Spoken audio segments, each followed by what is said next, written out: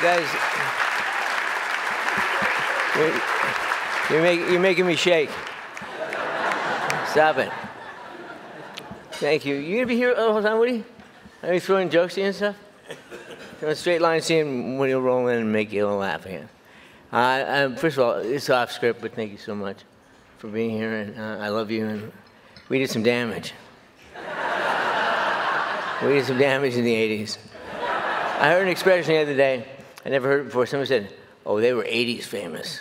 And I thought, yeah, son of a bitch, that was a different deal. Anyway, it's the end of the serious business. Thank you, Academy, for honoring me with the Gene Hersholt Humanitarian Award. It is a wholly unexpected honor, and I'm truly grateful. Special thanks to Bonnie Arnold, Davis Guggenheim, Bob Zemeckis, Bob Gale, the two Bobs, Steven Spielberg and Laura Dern.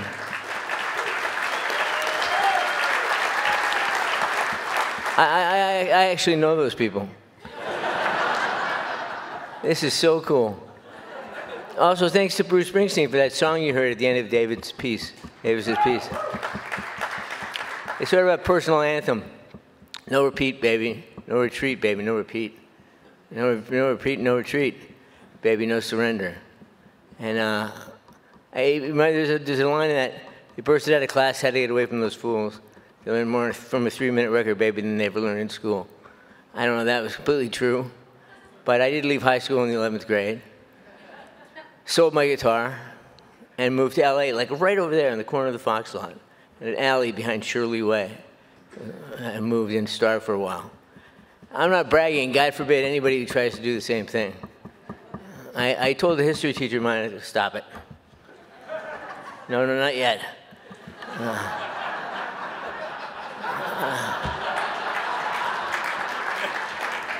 You wonder with Parkinson's, don't you?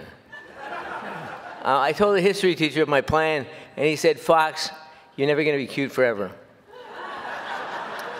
I had no idea how to respond to that. So I said, maybe just long enough, sir. Maybe just long enough. Turns out we were both right. Years later, my son Sam insisted that the 30-something me earn my GED. And so I did. I got that covered. My career as a risk taker and an opportunist started to hit full stride. During my first days, then months, then years in the American film and television industry, I booked some jobs, ducked some landlords, dove in a few dumpsters, and eventually I found myself, unbelievably, on a TV series called Family Ties.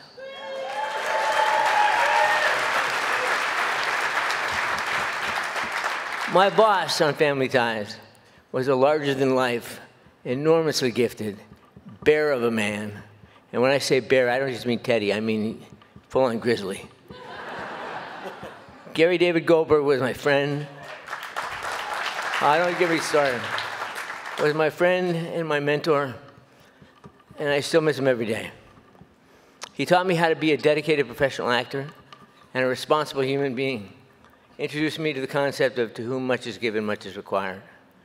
I think that's John F. Kennedy's wording, but I also recognize the concept is taught to me by my parents, Phil and Bill Fox, who, by the way, would love this.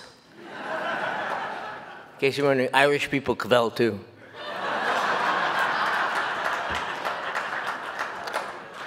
My mom and dad were kind and generous people, and their very values were very clear and visible to their core. I really didn't think they'd been given so much, so I didn't think I fully understood the lesson. They worked their asses off, putting all their love and energy into raising me and my 4 siblings, Karen, Steve, Jackie, and Kelly. But of course, they wouldn't see it as any hardship at all. When I left school and my home and my country, I wasn't leaving my mom and dad. I was just doing what felt right for me. They believed in my passion. My optimism, not so much. They were risk-averse. And now, a few short years later, I was on top of the world. I had a hit television show, 2 movies in the can, and it was all good in the neighborhood. This is when Gary started to talk to me about a bigger neighborhood, about the obligation I had to help out where I could.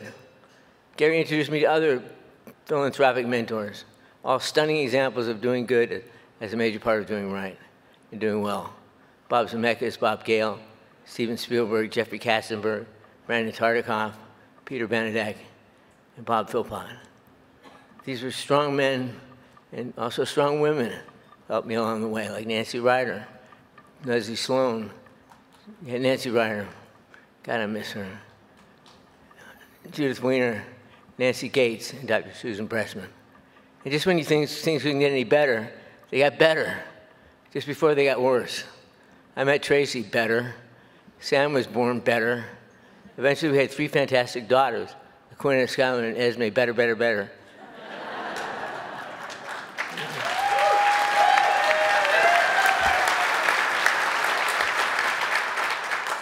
Somewhere in there, around 29, I was diagnosed with Parkinson's. I was told I only had 10 years left to work. That was shitty. That's what happened. The hardest part of my diagnosis was grappling with the certainty of the diagnosis and the uncertainty of the situation. I only knew that it would get worse. The diagnosis was definite, the progress was indefinite and uncertain. Tracy made it clear that she was with me for the duration.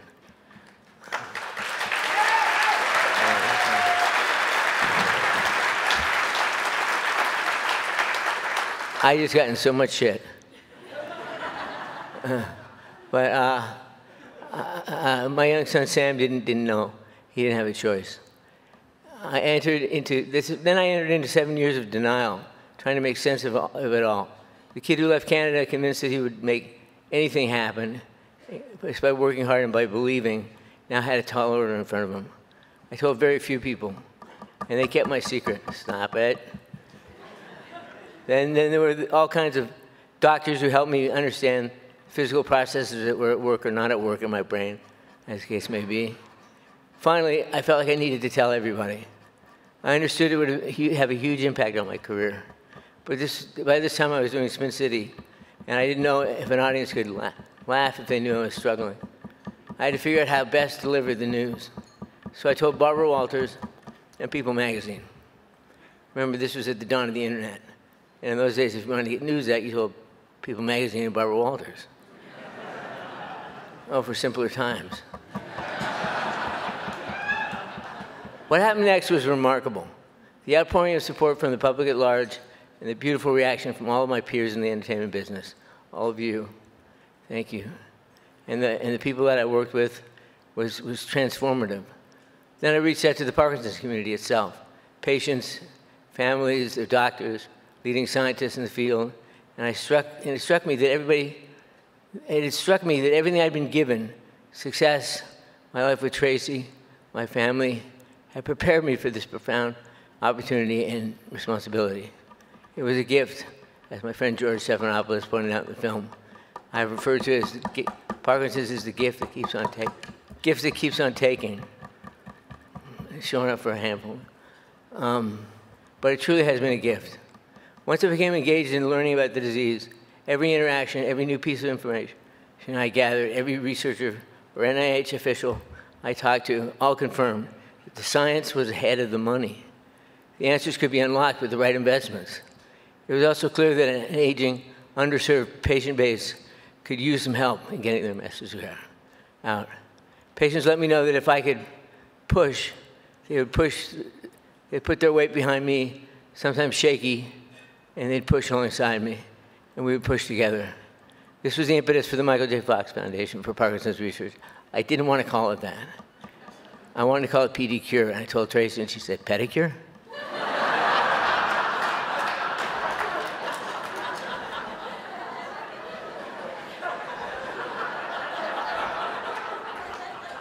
Now I'm really in trouble.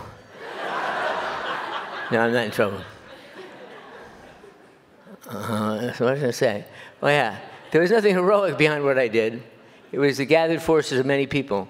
As I considered downsizing my professional career to shift my energies towards finding better treatments and resources for the Parkinson's community, I sought help from many smart people, close to home like Tracy, and special friends like Curtis and Carolyn Shanker. I want to get this thank you out, so I'm going to stop it. Curtis and Carolyn Shanker, who surrendered their Rolodexes to me. Remember Rolodexes? They were 80s famous.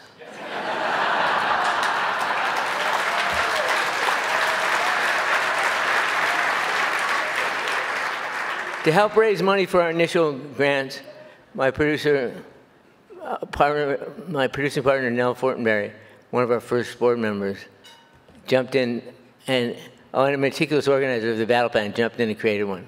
Most notably, Debbie Brooks, my co-founder at the Fox Foundation, who took my motto, purity of motive, and became the catalyst and the engine that has driven us to our success. It's going to fall down, is it? Oh, no. I don't know what I feel worse about. Wait. Drop it. Okay, you know, what was that? We assembled a board of achievers from around the world, and over the next 20 years, outlined a path to a cure that we're working hard to realize. Even as we sit here today, with $1.5 billion in research so far.